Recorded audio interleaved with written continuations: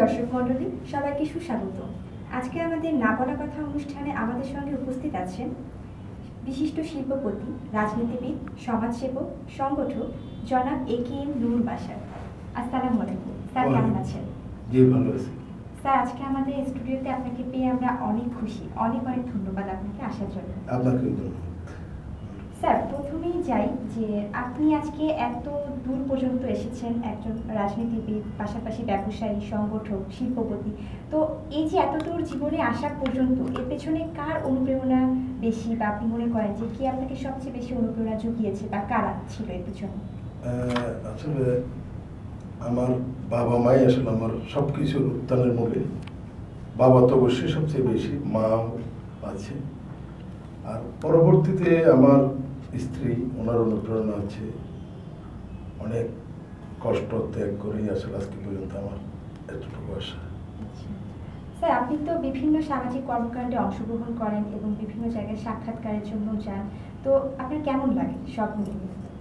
সব মিলিয়ে আসলে তো অনেকেই অনেক ধরনের প্রশ্ন করে, কারণ মানুষের কথাগুলো তো মিডিয়ার মাধ্যমে প্রকাশ পায়। সাধারণত সব কথা তো সব জায়গায় আসলে বলা হয় না। এখানে বলতে গেলে তো যেমন আজকে আমি আর আপনি বসলাম, কিছু প্রশ্ন করলেন, আমি উত্তর দিলাম, সব কথা সেভাবে আসলে এক্সপ্রেস করা যায় না। এভাবেই আসলে আমরা বলি, বিভিন্ন অনুষ্ঠানে যাই, আমার খুব ভালো লাগে। স্যার, আমাদের যেহেতু আজকে অনুষ্ঠান না বলা কথা, আমাদের লাইফে অনেক কথা থাকে যেগুলো আমরা কখনো কাউকে বলা হয়নি বা আমরা বলতে পারিনি।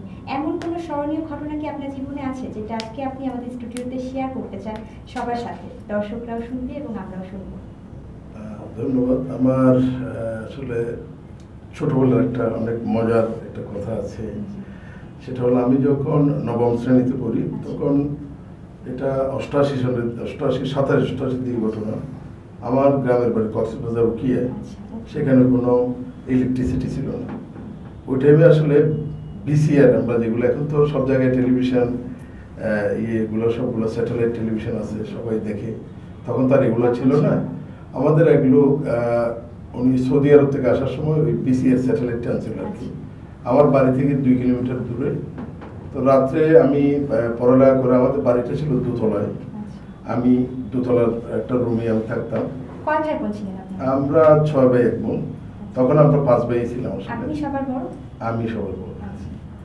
তো আমি ওখান থেকে রাত্রে 11:30টায় আমি দোতলা থেকে রেলিং দিয়ে আস্তে আস্তে আস্তে আস্তে নেমে, একটা বড় আম গাছ ছিল আমাদের, আম গাছের কোনো রকম এর নিচে আমাদের একটা সাইকেল ছিল আমার স্কুলে যাওয়ার। আমি ওই সাইকেল করে আসলে বিছিয়ে দেখতে গেছিলাম। আচ্ছা, মানে আপনি গাছে উঠতে পারতেন বা গাছ বেয়ে নামতে? না, আমি পারতাম না মোটেই। এটা আমি পারতাম না। আমি কিভাবে নামলাম আমি নিজেও জানি না। তো আমি ওই সাইকেল নিয়ে সারা রাত বিছিয়ে দেখলাম। 10 টাকা করে টিকিট কাটতো তখন। আবার ভোরে যখন এসে আবার ওই আমার রুমে উঠতে হবে না, কারণ বাবা তো ভোরে নামাজ পড়ার পর পরে আমাদের ডেকে দিত পড়ালেখার জন্য। আমি, আমার ছোট ভাই। আপনার বাবা কি করতেন? আমার বাবা এক সময় গভর্নমেন্ট জব করতেন, পরবর্তী জব করেন নাই, বাড়িঘর নিয়ে আমাদের পড়ালেখা, জায়গা জমি ছিল, আমাদেরকে সময় দিয়েছেন। বেসিক্যালি এক্স্যাক্টলি এটাই। তো আমি আর মানে ভোরে এসে নামাজের অর্থাৎ আজানের আগে আগে ভিডিও শুটটা শেষ হলো, তারপর আমি আর যখন আসলাম, আমি গাছ বিয়ে কোনোভাবে উঠতে পারলাম না। অনেক চেষ্টা করলাম, উঠলে টিনে একটা আওয়াজ করে বা গাছে একটা আওয়াজ করে, কুকুর একটা সাউন্ড করে, অনেক ঝামেলা না। তো কুকুরটা আমাকে যেহেতু চিনতো, সে কিন্তু আওয়াজ করেনি, পোষা কুকুর ছিল, রাইট। আমি আর গাছ বেয়ে উঠতে পারলাম না। তো সারা রাত ওই গাছের নিচে মানে আরো 1 ঘন্টার মতো আমরা ওয়েট করলাম। বাবা যথা নিয়মে নামাজ পড়ে উনি যখন আমাকে ডাকতে এলেন, দেখলেন যে আমরা কেউ, মানে আমি, আমার ছোট ভাই প্লাস আমার একটা স্বাস্থ্য ভাই, আমরা 3 জনে, আমরা কেউ নেই। তারপর কিরে গেল হই। পরে আমরা যখন গাছ বেয়ে, তারাও পারছিল না, আমিও পারছিলাম না, 3 জনই ওখানে চুপি চুপি আমরা বসা অবস্থায় ছিলাম। তো ওখান থেকে পরে আমার আম্মা বুঝতে পেরেছি যে আমরা কোথাও না আশেপাশে আছি, বা বুঝছি, কারণ এর আগেও আমি একবার চুরি করে গেছি, আম্মা জানতো কিন্তু। হ্যাঁ, সেটাও রাতে ছাড়া। আমাদের বিসিএস চলতো গ্রামে রাতে, দিনে তো যে জেনারেটর ইয়ে করে রাত্রে দেখতো আর কি, রাত মানে 12টার পরে, তাও শোটা 12টা থেকে 3টা এরকম ছিল, ওরকম জাস্ট লাইক রাইট এরকমই। তো আমরা 10 টাকা করে গিয়ে টিকিট কাটতাম। তা আম্মা পরে আমাদেরকে পেছন দিয়ে অনেক কষ্ট করে ঢুকালো। ঢুকার পর আব্বা সকালে, অনেক গরম, আমরা গেলাম কই। তো আব্বা পরে সবাইকে একেবারে আমাদের চাচাতো ভাই সহ 3 জনকে একটা মাইট দিল। আচ্ছা। তবে সে মাইটটা যে কত ইম্পর্টেন্ট ছিল এটা কিন্তু আজকে এই দিনে এসে আমরা বুঝছি। আজকে আমার এই একটু আসার পেছনে কিন্তু আমার আব্বার সেই শাসন, এটা অনুশাসন বলা যেটাকে আদর, এটা তো আমি তো ওনার ছেলে, আমাকে মানুষ হওয়ার জন্য যতটুকু যে শাসন দরকার আমার তাই করেছি, এটা করেছি। ওই ঘটনার পরে আর কখনো যাওয়া হয়নি? আর যাওয়া হয়নি অনেক। তো এটা অবশ্যই একটা ইম্পর্টেন্ট রোল প্লে করেছিল ওই এটা আমার জীবনের অনেক একটা স্মরণীয় ঘটনা। আচ্ছা। তো স্যার আরেকটা কথা জানতে চাই, সেটা আপনি এই যে রাজনীতিতে এসেছেন, রাজনীতিতে কার হাত ধরে আসা বা কার অনুপ্রেরণায় আসা বা আসার সময় থেকে কোনো ঘটনা যদি আপনি দিতে পারেন, কিভাবে আসলেন রাজনীতিতে সংযুক্ত? আসলে আমি রাজনীতিতে খুব একটা অ্যাক্টিভ ছিলাম না। 1991 সালে যখন 90 সালে যখন এরশাদ সাহেব ক্ষমতা থেকে চলে গেলেন, কিন্তু তার মানে 91-তে নির্বাচনের পরে বিএনপি তখন ক্ষমতায় আসে, তখন এরশাদ সাহেবের উন্নয়নে ধারাবাহিক আমাদের চট্টগ্রামে তিনি অনেক উন্নয়ন করেছিল, ওগুলো চোখে পড়ার মতো। যেমন আপনি রাস্তায় বের হলে স্টেডিয়াম লাইটগুলো দেখা যেত।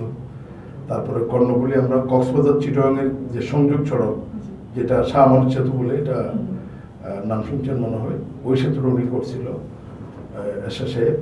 তারপরে চট্টগ্রামকে বেড়িবাঁধ দিয়ে উনি বন্যা থেকে রক্ষা করেছিল, এরকম অনেক। তারপরে চট্টগ্রাম ওই যে ইউরিয়া সার কারখানা, যেটা আমাদের সিএফএস যেটা বলে, ওটা উনি করেছিল।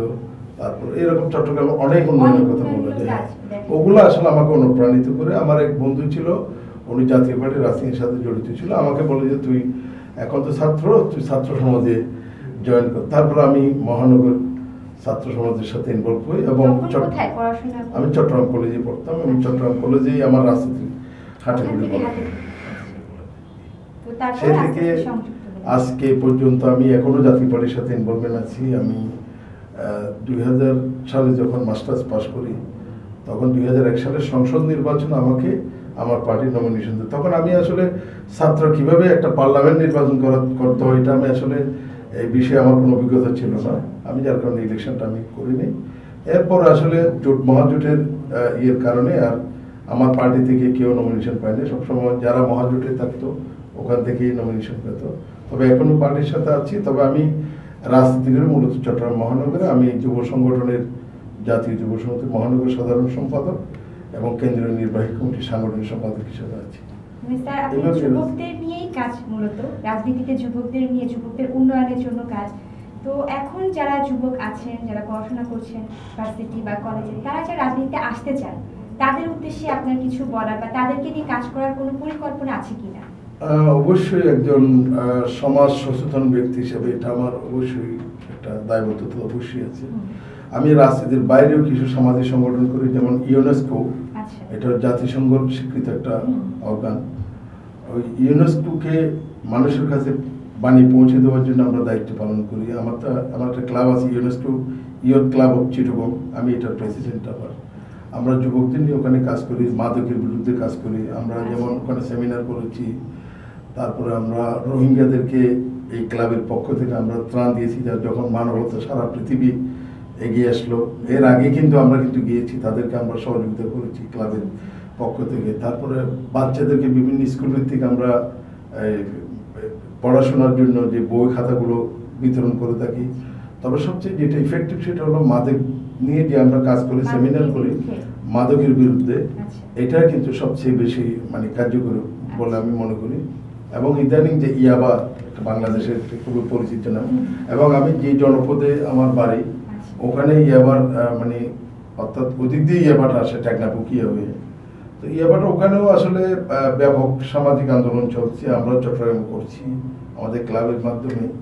এবং বর্তমানে যারা রাজনীতির মঞ্চে আছেন, যারা শিক্ষিত সমাজ, ওরাও সবাই চাচ্ছে আসলে এই মাদকটা বন্ধ হোক। এবং আমাদের আপনারা জানেন যে আমাদের সরকারও কিন্তু এই বিষয়ে ভেরি সিরিয়াস, এবং ইতিমধ্যে ডেলি দেখা যায় মাদক বিরোধী মানে অভিযানে অনেক লোক মারাও গেছে টেকনাফের মধ্যে, এবং এটা আমাদের একটা সমর্থন আছে, কারণ এটা আমাদের যুবক সম্প্রদায়কে অবক্ষয়ের অবশ্যই সমাজে, কারণ যুবকরাই যদি সমাজের মূল ভিত্তি, তারাই করবে। তারা যদি এভাবে অবক্ষয়ের দিকে যায়, কিভাবে সমাজ টিকবে? এটা সমাজের একটা ক্যান্সার স্বরূপ বলা যায়।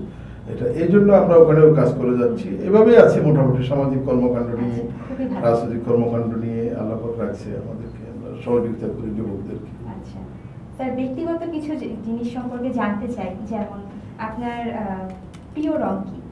আমার প্রিয় রং আসলে নীল এবং গোলাপি। ভাবি পছন্দের রং? ওনারও গোলাপি, একটা জায়গায় আমাদের দুজনের মিল আছে, গোলাপি কালারে আমরা একটা ভাবি ভালোবাসেন কতটা, কেমন? ভাবিকে তো অবশ্যই ভালোবাসবো। আমাদের তো সেটেল ম্যারেজ, আমাদের কোনো ভালোবাসার ম্যারেজ না, আমাদের পারিবারিক ভাবে সম্মতিতে আসলে আমাদের বিয়ে। আগে থেকে চিনতেন নাকি? না, আগে থেকে চিনতাম না। আচ্ছা, ছেলে মেয়ে কয়জন?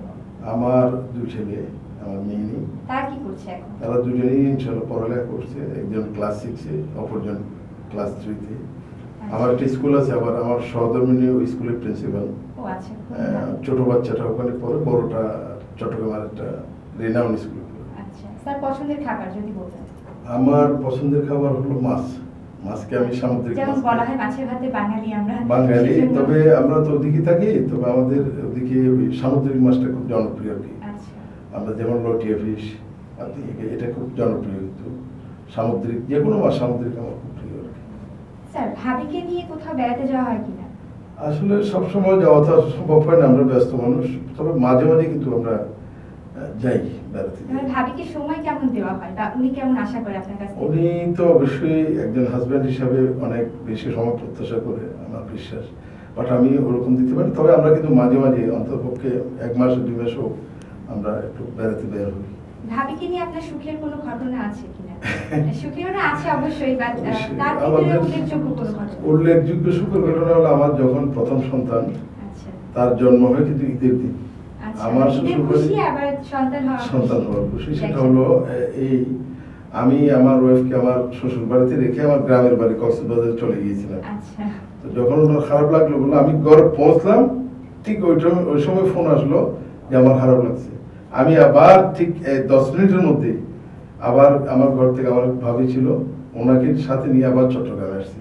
আচ্ছা এবং সবচেয়ে মজার ব্যাপার হলো, ওনারা আমি আস্তে আস্তে ওখানে একটা ক্লিনিকে ভর্তি করালো।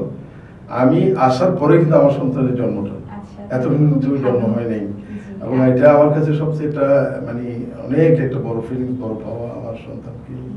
আবার তাও আবার ঈদের দিন, এবং আমি জীবনের প্রথম শ্বশুর বাড়িতে ঈদ করলাম ওটি। আচ্ছা, এর বাইরে খুব ভালো। কোনোদিন বাইরে করা হয়নি। আচ্ছা, এরপরেও করা হয়নি? না, এরপর করা হয়নি। শ্বশুর বাড়ি কোথায়? ওখানে? শ্বশুর বাড়ি না, আমার শ্বশুর বাড়ি চট্টগ্রামে হাটাজারিতে, ওনারা চট্টগ্রাম শহরে সেটেল। ও আচ্ছা আচ্ছা, ও আচ্ছা, তা ওইটা আপনার সন্তানের হওয়াতে সেই উপলক্ষে আপনার সে একটা উপলক্ষে ঈদ আসা, করা হলো। তারপরে যে সন্তান পাওয়া, পরের দিন আবার শ্বশুর বাড়িতে থেকে একসাথে ঈদ করা। একসাথে ঈদ করা হলো। জি, খুবই এটাই একটা দারুণ একটা একটা অভিজ্ঞতা। দারুণ একটা অভিজ্ঞতা আচ্ছা। অবশ্যই। স্যার, আপনি রাজনীতিবিদ, তার সাথে ব্যবসায়ী, সংগঠক, সমাজসেবক, একসাথে আমরা দেখতে পাচ্ছি একটা অনেকগুলো সমন্বয় এই পর্যন্ত। তো এর ভিতরে কোন ক্ষেত্রে আপনি নিজেকে সবচেয়ে বেশি সফল বলে মনে করেন? কি হিসাবে, রাজনীতিবিদ নাকি ব্যবসায়ী? আসলে সফল হিসেবে নিজেকে এখন আমি দাবি করিনি, তবে সংগঠক হিসেবে এটা বলতে পারি, সমাজের একজন সচেতন মানুষ হিসেবে মানুষকে সচেতন করার জন্য এখনো কর্মী হিসাবে, সমাজকর্মী হিসেবে আমি কাজ করে যাচ্ছি। আমার সবসময় প্রত্যাশাও থাকে যে আমি মানে জীবনটা আমার একক না, আমরা মনে করি আমাদের সবাইকে নিয়ে একটা লাইফ, সবাইকে নিয়ে একটা জীবন। আমরা চাই যে মানুষের জন্য যদি কিছু করতে পারি, এটাই সবচেয়ে আসলে ভালো লাগে। সমাজকর্মী হিসেবে আমি নিজেকে অনেকাংশে সফল মনে করি, ব্যবসায়ী বা অন্য ক্ষেত্রে থেকে। এবং আমি সেটাকে পছন্দ করি, আমি এটা আমার ভালো লাগে। আমি সমাজকর্মী হিসেবে কিন্তু পৃথিবীর অনেক দেশ আমি ভ্রমণ করেছি এবং অনেক সেমিনারও গিয়েছি। এটা কিন্তু আমার সমাজকর্মীর স্বীকৃতি হিসেবে গিয়েছি, রাজনীতিবিদ হিসেবেও না, ব্যবসায়ী হিসেবেও না। লাস্ট কোন দেশে গিয়েছিলেন? আমি সর্বশেষ মালয়েশিয়াতে গিয়েছি আমি একটা সেমিনারে, এবং সেখানে মালয়েশিয়ার তৎকালীন প্রধানমন্ত্রী আব্দুল্লাহ বাদাবি উনি ছিলেন আমাদের সাথে, উনি চিফ গেস্ট ছিলেন, আমরা অতিথি ছিলাম। ওখানে বক্তব্য রেখেছি সমাজের বিভিন্ন অসঙ্গতি এবং মডার্ন যে সিভিলাইজেশনের যে রোলগুলো, ওগুলো নিয়ে অনেক কিছু আমরা আলাপ করেছি, আমরা মত বিনিময় করতে পেরেছি। সবচেয়ে বড় কথা হলো এটাই। সামনে সমাজসেবক হিসেবে যেহেতু আপনি নিজে বললেন যে এটার পরিচিতি নিয়েই আপনি দেশের বাইরে গিয়েছেন, সেমিনারে অংশগ্রহণ করেছেন, তো এই সমাজসেবক হিসেবে সামনে আপনার কি আরো কি করার পরিকল্পনা আছে বা ইচ্ছা আছে বা কোনো লক্ষ্য আছে? আমার আসলে একটা যারা রাজনীতি করে সমাজ করে তাদের একটা মনে একটা স্বপ্ন আছে। জি। আমিও আমার লালিত স্বপ্ন এটা অবশ্যই পালন করি। আমি একদিন এই দেশের কোথাও না কোথাও জায়গায় একটা প্রতিনিধিত্ব করব, আচ্ছা। সমাজের পক্ষ থেকে, দেশের পক্ষ থেকে, জাতির পক্ষ থেকে। আমি চাই যে আমার মাধ্যমে সমাজ উপকৃত হোক এবং যারা সমাজ সেবার নামে অনেকেই আছেন বাংলাদেশে, আমি নাম বলতে চাই না, তারা সমাজ সেবার আড়ালে অনেক কিছু করেন। আমার মানসিকতা কিন্তু অভাবে নেই। আমার কথা হচ্ছে আমি রাজনীতি করি, সমাজ সেবা করি, সমাজের জন্য কিছু সমাজকর্মী হিসেবে নিজেকে পরিচয় দিতে ভালোবাসি, মানবাধিকার কর্মী হিসেবে কাজ করি। সেই হিসাবে আমি চাই যে একদিন আমি একটা জায়গায় পৌঁছবো ইনশাল্লাহ। এই বিশ্বাস আমার আছে, মানুষের উপর আস্থা আছে এবং সবচেয়ে নিজের উপর একটা আস্থা, এটাই আমাকে এগিয়ে নিতে সাহায্য করে। স্যার, স্কুল জীবনে আপনার কোনো স্মৃতি আছে কিনা? স্কুল জীবনের স্মৃতি তো আমি এর আগে আমার অনেকগুলো আছে। এরকম উল্লেখযোগ্য এমন কোনো স্মৃতি যেটা আপনার এখনো মনে পড়ে, খুব ভালো লাগে? এখনো আমার একজন স্যার ছিল, ওনার নাম মাস্টার এজার বিয়েছি।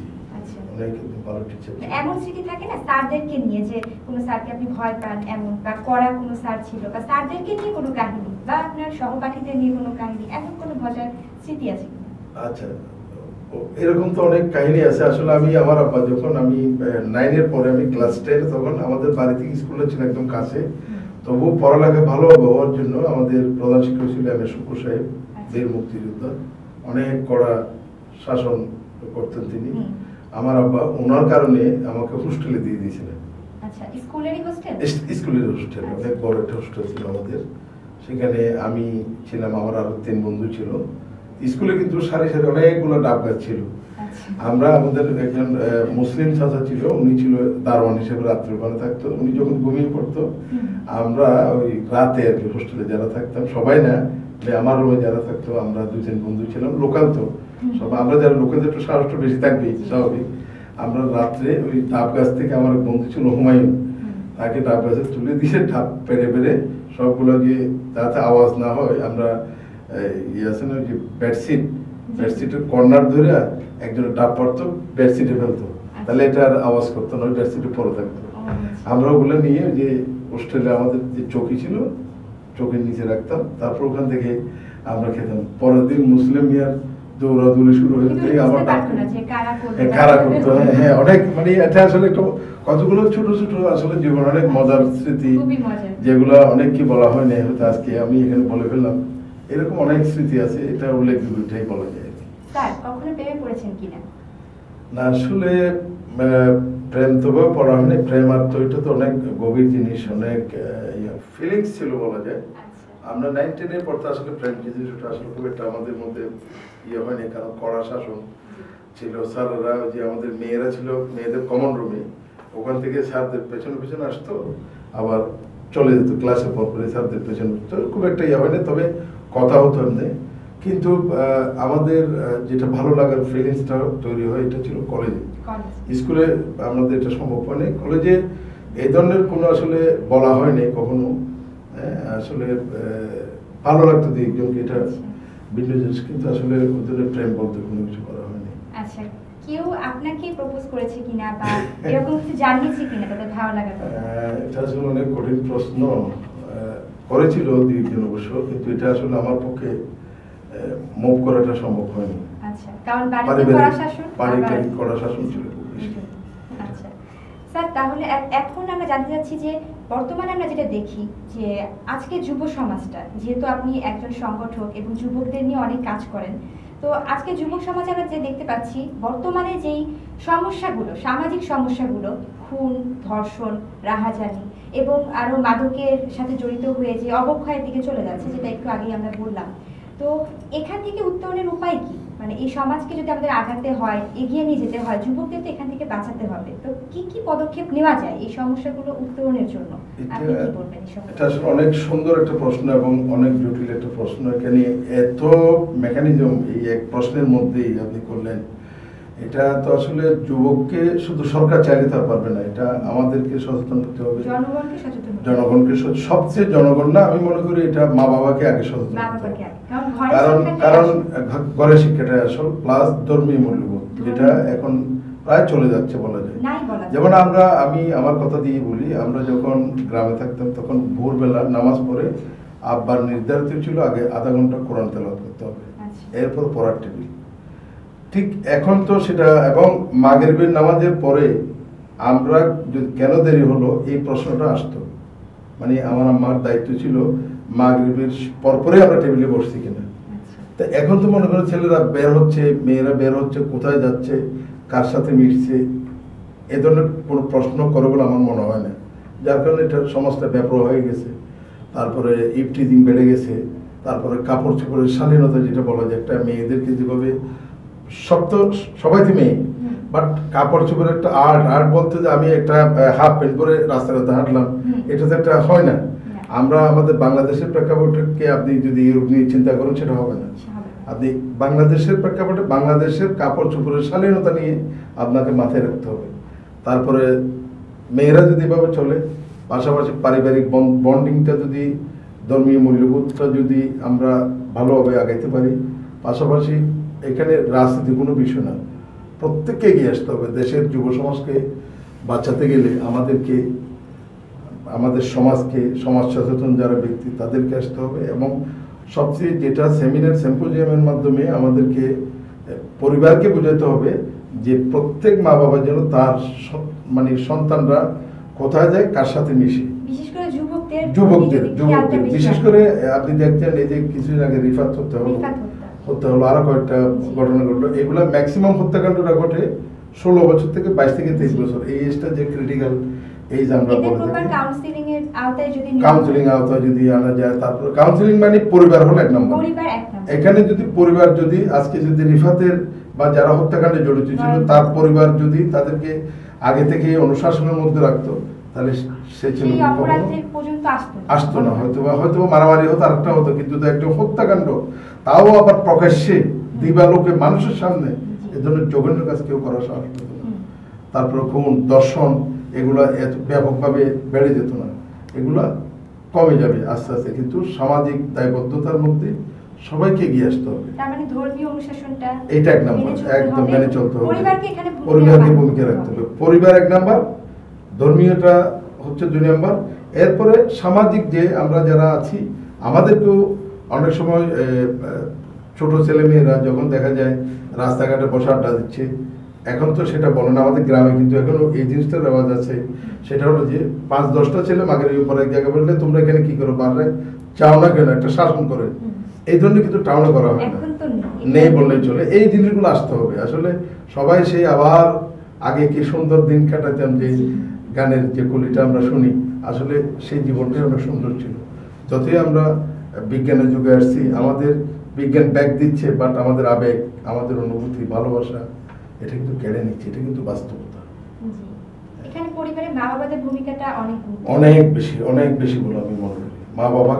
মা বাবাই যে একজন, আপনি যে কাউকে আঘাত করতে পারবেন না, তার সন্তানকে তার মা বাবা আঘাত করতে পারবে, এটা ইফেক্ট হবে না, কারণ যার সন্তানকে সে তো শাসন করতেই পারে।